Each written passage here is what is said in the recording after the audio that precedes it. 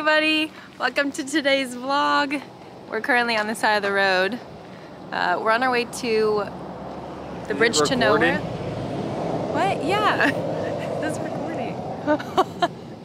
Can you see that? No. Yes, you can. Are you joking? Oh, I see it. Okay, let's try it again. Okay. Hey everyone, good morning. Oh my god.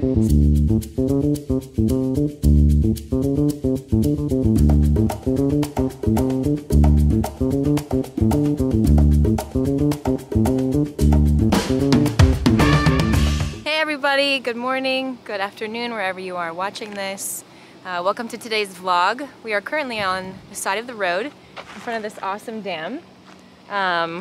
We are about 20 minutes away from the Bridge to Nowhere trail up in, I think it's called La Verne, California. Is that the city? I think it's called La Verne. So we stayed at one of my friend's house in Riverside last night, drove like halfway, and then our drive this morning was only like an hour and 20 minutes.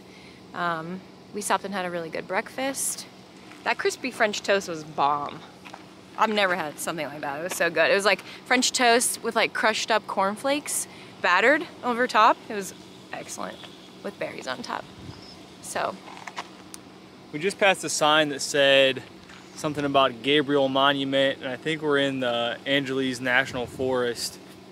So I'm guessing that's where the trail is located. It said it was about a 1,200 foot elevation gain.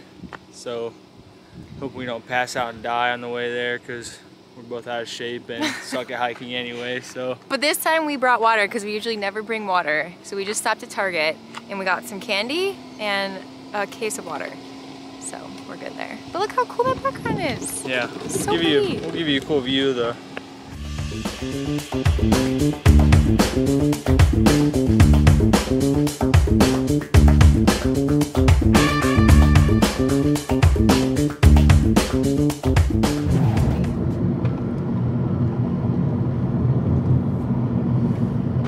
There's like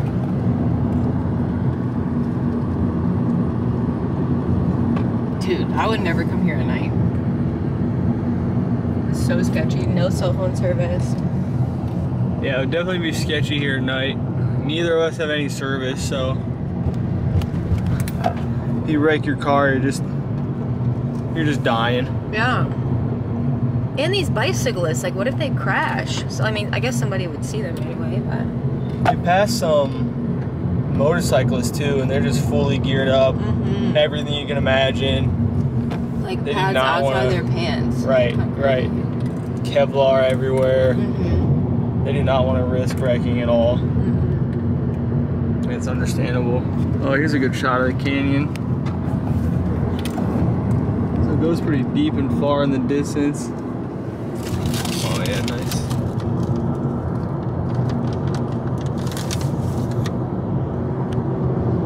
Pretty much just rolling mountains as far as you can see. But there's this had to be a river at one point. It just runs through the middle of everything. Yeah. And it's just dried up now. Which is sad, because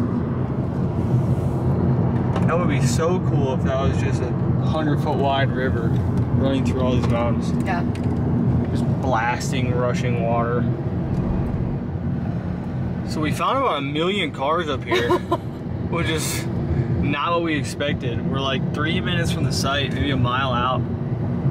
And it said the San Gabriel Mountains Oaks picnic area. But we have seen like 0 humans compared to the amount of cars that are up here. Yeah. So we don't know if they're like down here or there was like a small camping area up over there.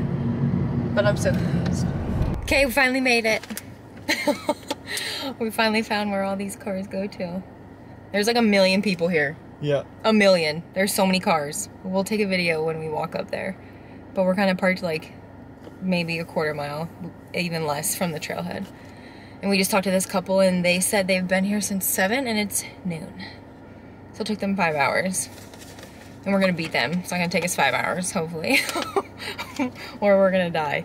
Because it's 91 degrees outside according to the old car.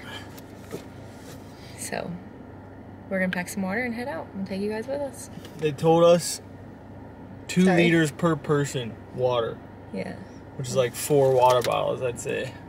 Thank God we bought the whole pack at Target. Yeah, we got a case of water at Target. This chick's in a long sleeve. Potato chip hike of 0 water. These people are in long sleeves. What? I'm like such a creeper. What? I get the sun protection, but oh my goodness. That's ridiculous. Okay. Well, we're about to go roast. Bye. On the agenda today is hopefully get to see the bridge. I've heard of people getting lost and ended up under it. We were planning on bungee jumping off of it, but you have to make reservations the day before and then you get here at 7 a.m. We got here like noon, so that's off the menu. But we could still get to see people bungee jump, which would be cool. So we have see the bridge, see people bungee jump, get caught in a wildfire, and get bit by a rattlesnake all on the menu today. We'll see what happens. This is just the beginning.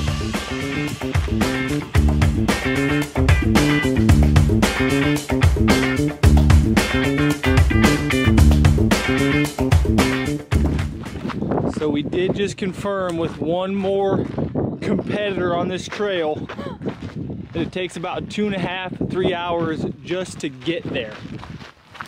Right? I love how people tell you like how long it just takes to get there, because every person's been like, oh yeah, like, you know, 2.5.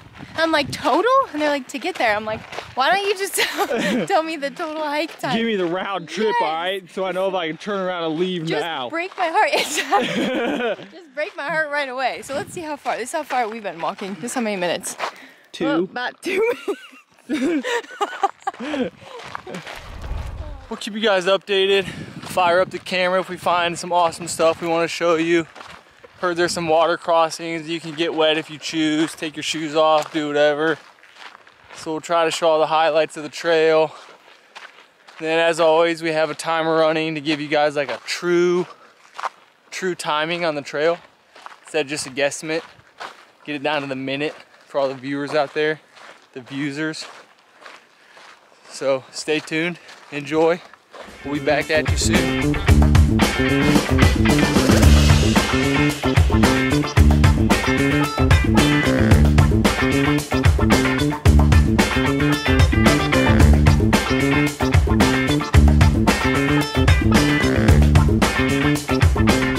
So again, we just barely walked maybe 5 minutes and we're at another like beautiful part of this river.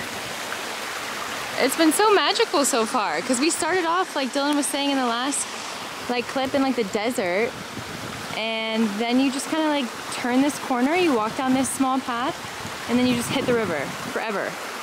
And it's beautiful. There's greenery, there's flowers, the blue sky, and then built along the way, just because it's so heavily trafficked, people have like built all these little ways to get across to the path.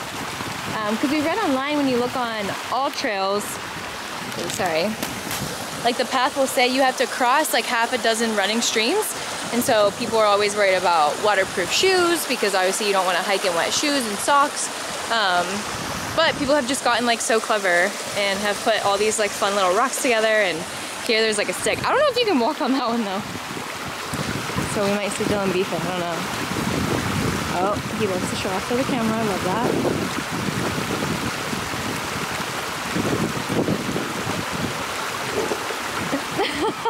I thought you were gonna go on this stick. Anyway, just this beautiful running water with these like bright white rocks everywhere.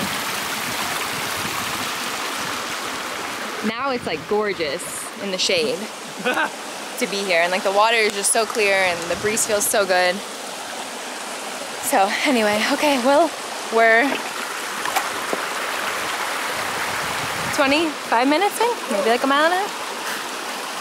So we only have 3.5 more to go just to get there, and then 5 back. We made it. So we made it to the bridge. It was like 5-mile hike. It took 2 hours at least, probably more. Yeah, I think it was like 2 hours and 10 minutes for being technical. I think if you're under 2 hours, that's a great time. Yeah. It's really easy to get lost. And unfortunately, we can't bungee jump because we didn't make reservations. And they do take walk-ons for 120 bucks, but we left our wallet in the car. And even if you have your credit card memorized like I do, they have to have a picture verified. So take a picture if you don't want to actually bring your credit card or debit card. Yeah. So they like just can verify your name. Yeah. Which kind of sucks. So they do take walk-ons every Saturday and Sunday. Yeah. Let me see if I can catch a jump for you guys. Right here. And everybody counts down. It's so cute. We can't jump, but we'll get this video of her jumping.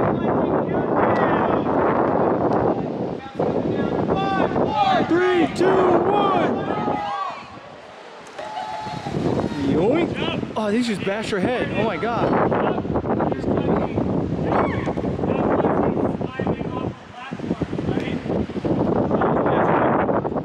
See, the bridge is really cool. It's like a stone bridge, yeah. And if you keep walking past the bridge this way, you can take this trail all the way down to the water down there. It's almost like a little swimming hole in the shade. Not sure if you can see it or not.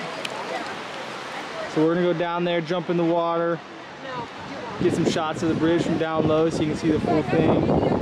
Overall, pretty awesome.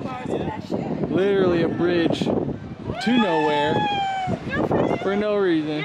But like in all honesty, on the trail, the last part is probably the most grueling just because you have to get up on this side piece that a lot of people miss because everyone the entire hike just says follow the creek, follow the creek.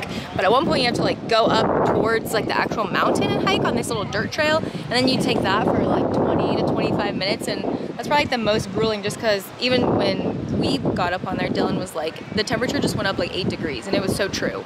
So like you've already been hiking for like 2 hours, you're almost there, and then it gets just like super hot, a little bit grueling. But all in all, super, super cool hike, so much water, so many like pretty like white, vibrant rocks, and so much greenery, and then you hit this and there's just like people, they're like blaring awesome music, just like good vibes, bungee jumping off this, and there's like so many people in the water, so definitely would recommend, 100%. I agree, definitely worth it. Definitely worth it. It's a long hike, definitely, like at the beginning of the video we said we are not hikers, but yeah. I would do that again if anyone ever wanted to come out here. I think 2.5 hours is a good time. Yeah. Under 2 hours is an amazing time, but 3 hours is probably like a solid average. Yeah. Because it's really easy to get lost. Like if you follow the water the whole time, it's misleading. It's gonna get you lost even faster. And there's not really any signs or some spray painted arrows that don't really help that much. And every way it looks like it's a trail because everyone's getting lost and creating their own trail. So. But Dylan has like a good tactic where like every person we pass, he just keeps saying, is this the Bridge to Nowhere trail? Is this the Bridge to Nowhere trail? Because like on our own we did take like a couple, I mean we probably went like a couple hundred feet in the wrong direction a couple times, and like you'll come into like barbed wire, like not barbed wire but like wired off areas where people start to wander off the trail and they just wire it off, but there's really no direction. So just talk to people, there's so many people out here that'll help you get to where you need to go. So anyway, we're gonna go hop in the water because it's so hot. Let's go see the water.